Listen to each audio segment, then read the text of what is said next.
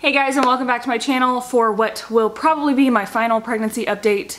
Fingers crossed that it's the last one. So my last update was uploaded just after 37 weeks, and we've had kind of a whirlwind since that update. I'm super out of breath, so I'm apologizing for that in advance. So I'm just gonna get right into this. At my 37-week update, I think I had mentioned to you guys that everything was going fine. My gestational diabetes test had come back negative, and we were just kind of seeing what was going on. They also, I believe, started cervical checks at 37 weeks, and everything was, just totally normal. So I went back to my doctor's office at 38 to be, checked and examined, and still was not dilated at 38 weeks. There was nothing going on. Everything was just there.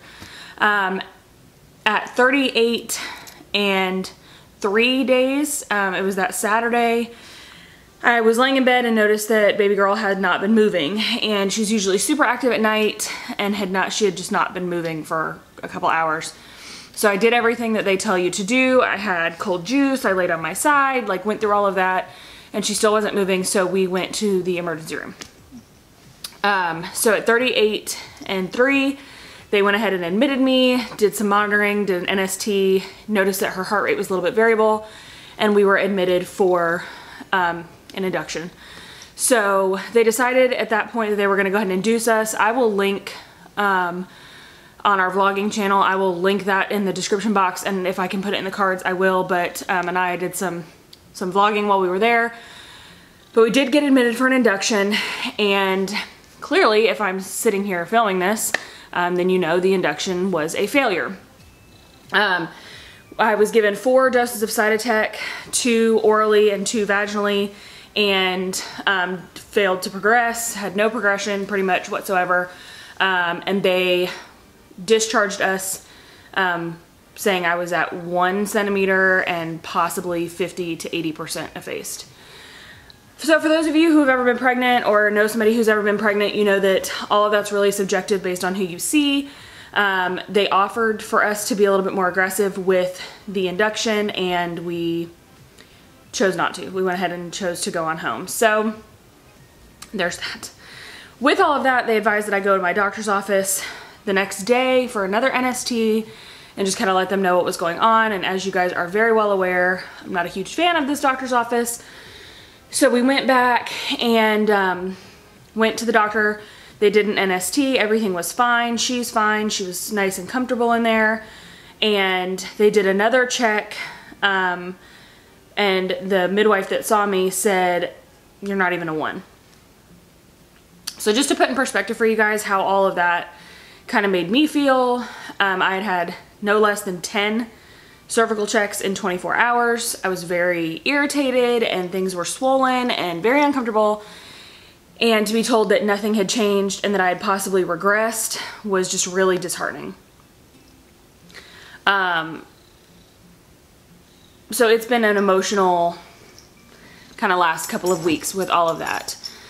So they considered that my 39-week appointment. I did not go back at 39 weeks. But I was seen on Wednesday of this past week on my due date. So when they checked me on Wednesday, the day I was actually due, I was rechecked and told I was 1.5 centimeters and 70% effaced. So we're making a little bit of progress at least. I've not been having any regular contractions, just Braxton Hicks. And the doctor went ahead and performed a sweep. And that, it went well. I mean, I've been losing parts of my mucus plug, and that's been really great, but no contractions, and obviously no baby. So we go back today for another NST just to see how she's doing. At my 40-week appointment, my blood pressure was a little bit high for me, but I think it was situational. The doctor also believes that it was situational. She checked it a second time before I left. It was still a little bit elevated, but it was coming down. So she thinks that it was situational, in that moment. But we are going back today to see.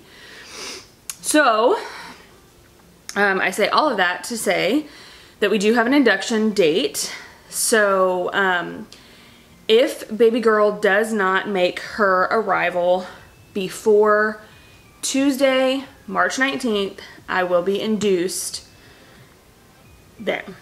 Well, I'll be induced March 20th. So for those of you who've never had an induction before, I've had kind of one. I mean, they technically did an induction, it just failed. But I was told that I will have to go to the hospital the morning of the 19th, do some what they're calling a pre-op appointment, even though there's no, hopefully, op to be had. Fill out paperwork and do those types of things, and then I will go back to my doctor's office to check for dilation. If I am dilated and things are going well, then they will bring me in the morning of the 20th, Wednesday. If I am not dilated, then they will bring me in the night of the 19th to begin the induction then. So we have an official date for baby girl to make her arrival no later than March 20th. She will be, as Anaya says, evacuated. But we'll see. I mean, we don't know. We still have a few days before then. It's Friday, March 15th, so we still have 4 days until that appointment. 5 days until the actual scheduled induction. And we shall see what is going on with her. So at this point, I'm not going to go into like what she's the size of, because she's giant sized, I feel like. We have not had a growth scan in a few weeks, so I don't know how much she's weighing at the moment, but I'm willing to bet she's about 8 to 8.5 pounds. Oh, and she's taking up so much room. So how I'm feeling right now, it is a little bit discouraging to go past 40 weeks. Not that I don't think that it's going to happen. Like, she's coming. I know she's going to be born. That's not the crisis here, but they also kind of tell you like 40 weeks and that's it. So, you know, there's that. I'm very anxious to meet her. I am not anxiety ridden in terms of scared. I'm just really, really looking forward to her being here. Everything's ready. We're ready for her. I'm ready to meet her and see her. We're very excited about her coming. So it's been hard to focus kind of on what, you know, needs to be done around the house and work and things like that, because we're just really excited to meet her. I'm just feeling very large and in charge right now. She's really taken up all the space. She has like no more room in there. And I are trying to enjoy our last couple of evenings together, just the two of us, before she comes. I believe we're going to the movies tonight, just to, you know, do something. All my symptoms are pretty much the same. Just a little bit of swelling in the hands and feet, nothing outrageous. I'm super tired. I'm not getting any sleep, and you know, just ready. I'm just really ready. That's the best way I know how to describe it. So with that being said, we do plan on vlogging a little bit during labor. The hospital has a no like filming policy during delivery, so I'm not really sure, you know, what footage we'll be able to get, but we will have a labor and delivery vlog that we will put out at some point after she's born. I'm not really sure what all is going to go into that, or how much footage we're going to have, or how much we're going to have to edit. And then once we're home and settled and comfortable, I will introduce you to baby girl, and I'm very excited about that. But until then, we're just kind of playing the waiting game. So also, her nursery is finished, but we did put her name up in her nursery, so we will not be sharing that until after she's born. I'll probably film that over the weekend if I have some time and get it edited, and put that out next week. After she comes, we'll have that out there, so we shall see. But I know this was short. There was a lot of stuff missing, you know, 3 weeks worth of time that needed to get covered, but not a whole lot happened except for our failed induction. And we do have an induction date scheduled.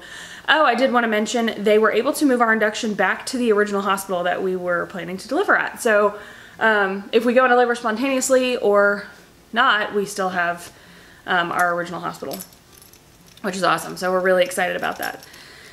If you have any questions or anything, go ahead and put them in the comment section down below, and I will do my best to get back to you as soon as possible. But until then, it is just baby watch. You know, we're just waiting. So let me show you guys the belly, and then I will get off of here if Bailey will let me up.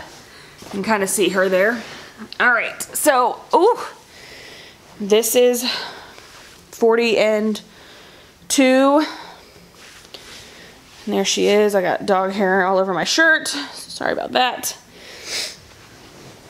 And we're just really ready for her to be here. So if you have any questions, leave them in the comment section down below. I will link the failed induction vlog in the comment or in the description box. And I will see you guys probably next week, and hopefully with our brand new baby girl, or at least our labor and delivery vlog. So thank you guys so much for watching, and I'll catch you next time. Bye guys.